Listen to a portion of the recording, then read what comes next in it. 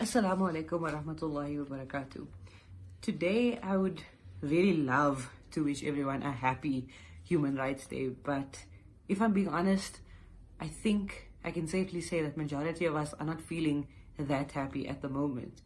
And I think there's two reasons for that. Number one, our concerns about COVID-19, and number two, our continuous neglect or denial of our human rights. And when I say our, I don't mean mine. I mean the poorest of the poor in our country, which make up a really sizable chunk of our population, and which, of course, is again racially skewed because of the legacy of apartheid.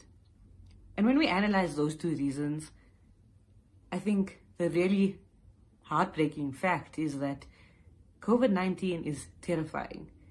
And a lot of us are not sure when it will end, how it will end, and who it will affect.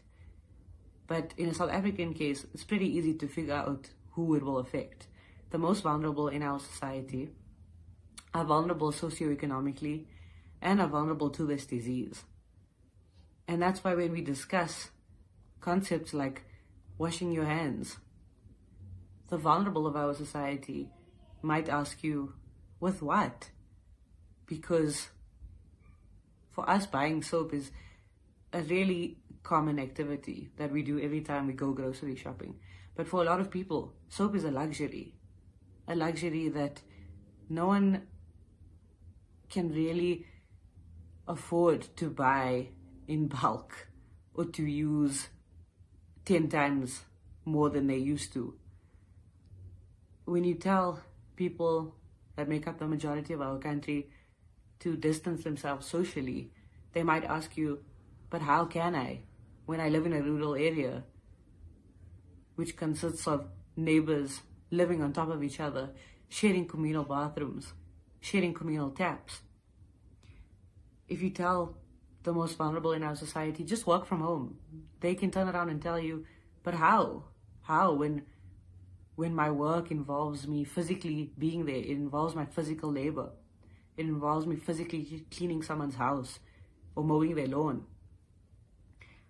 How do you tell the most vulnerable in our society to buy masks and gloves and avoid crowded areas when every single aspect of their daily life involves getting in a crowded space? And masks and gloves are the last thing on the grocery list of the really vulnerable in our society. And I think that's what's really scary about this disease, because people might say, but you'll recover if you get coronavirus, which is true globally. But the South African struggle is that our combination of HIV and AIDS, tuberculosis, diabetes, and our crippling healthcare system doesn't present a very good outlook for the majority of our population. And the really sad part about today specifically is that on the 21st of March, 1960, people marched against the unjust apartheid pass laws. They demanded free movement, and they demanded way more than they were getting under the apartheid government.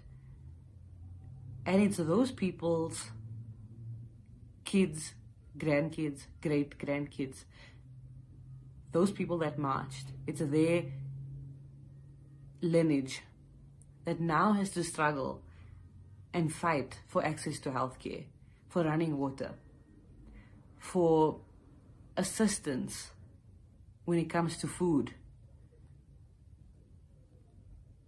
And that is honestly the really difficult part about today, because every person in our country was formally liberated in 1994.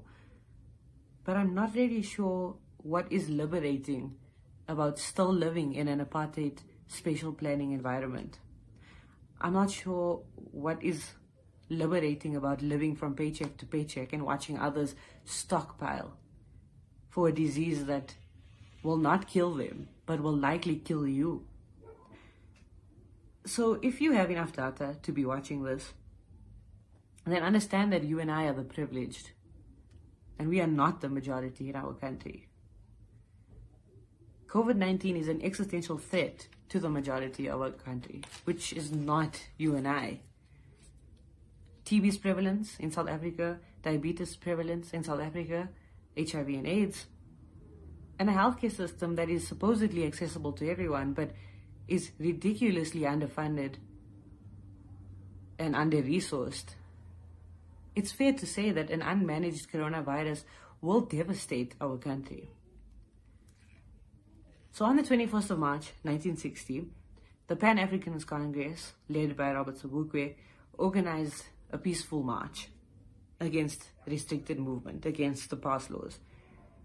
That was met with violence, police brutality, and resulted in the deaths and injuries of many. And the irony is that now, 60 years later, we must ask you not to march. We must ask you not to go out and continue as normal, not to violate the restrictions of gatherings beyond 100 people, not to overcrowd malls or shops, not to go out in your numbers and buy everything off the shelves. We must ask you to curtail your right to freedom of movement in order to save the people of our country, to save them from a disease which likely will not kill you and I, but can easily kill the 50% of our country living in poverty, or the 880 people who are diagnosed with tuberculosis every single day. So it's Human Rights Day today. And I think more than anything, it's time for us to put humanity back into humans. Thank you. Assalamu alaikum wa rahmatullahi wa barakatuh.